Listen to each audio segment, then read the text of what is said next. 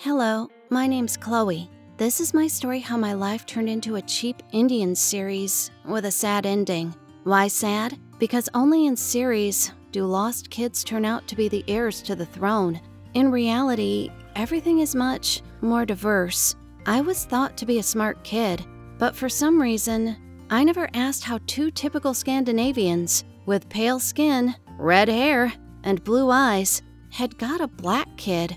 Well, how to say, I did a couple of times, but then I watched a program about adopted kids and decided that my parents just took me. They didn't confirm my theory, but didn't deny it either. But somehow I didn't need the truth. I'm not that curious. Plus, my life was as cool as possible. My parents were as good as gold. Though sometimes, they treated me much more strictly than my younger brother. For example, even after I turned 16, I wasn't allowed to go out late at night, go to parties, and date boys. They also told me about early pregnancies when I was 14, and they always put condoms in my bag. For a long time, I couldn't understand why. And then it dawned on me, a black girl in a white area, alone in the evening? I don't know what it's like at your place, but in my country, you can get in trouble with even much less noticeable looks. So I thought the rules were quite okay, and I wasn't going to break them. By the way, my parents were never against it if my friends and I had pajama parties. And at 18, I moved from my parents' house to the college campus. In fact, I could stay at home, but I wanted an adult and independent life. And what else brings up adulthood, if not a student dorm? That's right. And at some point, after some party, I realized someone was watching me. Literally. I noticed different people following me when I got out of the college territory, and they weren't just some random passers-by. They were chasing me everywhere, where I went, where I came from, what I bought, and all that jazz. The thing was that these people were black. There are a few of them in our town, married couple of dentists with kids, one mechanic, and an old woman who worked as a nanny in a rich house. Well, and me, but I didn't count myself now. No, of course, some people are just tourists come here, but not in such numbers. And an accidental tourist is unlikely to follow an unknown girl, unless he's a pervert, of course. I told my parents about it at once, and we went to the police. At the police station, they asked me who I thought it was. I replied I wouldn't say boo to a goose for someone to follow me. Anyway, I never did anything illegal. I always obeyed my parents, went to bed no later than 11 in the evening, and was a good citizen. The policeman said that it was better to shoot the chasers on the camera phone and come all ready with the materials. I did that. The next time I saw the suspicious strangers, I carefully shot them on my camera. The first one, and then how he changed places with the other. And with this video, I went back to the station. Then I was freaked out because my parents recognized the people following me.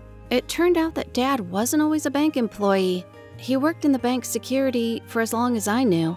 Once in his youth, he worked in a big city in the police, and he investigated a drug case connected to some black gangs. There was something about the sale and distribution. My parents didn't tell me much of it, for me not to know too much. And then, during one of the raids, he broke into the house of the drug dealers and saw a baby in a crib. In the next room, they were making something, and the kid, lonely and unwanted, was laying on some kind of mattress. Well, Dad felt pity for the baby. He just took the kid from there and left while the others searched the building. Then he wanted to send him to the orphanage. Well, I would have been sent there anyway. He brought the kid home, and Mom decided to keep him. Or rather her. Yeah, that was me. Then Dad got a reprimand for taking out the evidence. He quit the police force. He and my mom adopted me, and then we moved to a quiet town where no one knew about their past and didn't ask any questions. But now the drug dealers were out of prison, so someone from the gang remembered they had a kid. Well, it was no longer difficult to find my dad. My parents weren't hiding anyway because they weren't criminals. They just didn't want any gossiping, so they wouldn't have left the big city. Plus, as luck would have it, I look very similar to my biological mom. Just like two peas in a pod. I'm not speaking about my age. The chasers were caught and interrogated, not without Dad's help. It turned out the chasers weren't just some ex-criminals, but my relatives. My biological brothers and father. They wanted to see how I lived, then to ask for money or maybe get me into a family business. Well, something like, "Daughter, we suffered so much. Bad people stole you," and all that jazz. I don't know. Maybe if my family had been a good one, it would have worked. And if we take things like this, then no.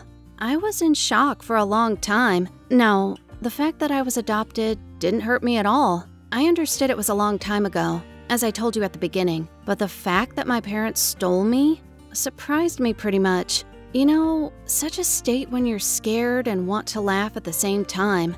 But I talked to them and hugged them. I felt much easier, and I'm not angry with my parents, especially after such truth. Maybe if not for them, I wouldn't have been alive. So guys, love your parents. Write your family stories in the comments, especially if they're as ridiculous as mine. And remember, your real mother isn't the one who gave birth to you, but the one who raised and gave you everything she had.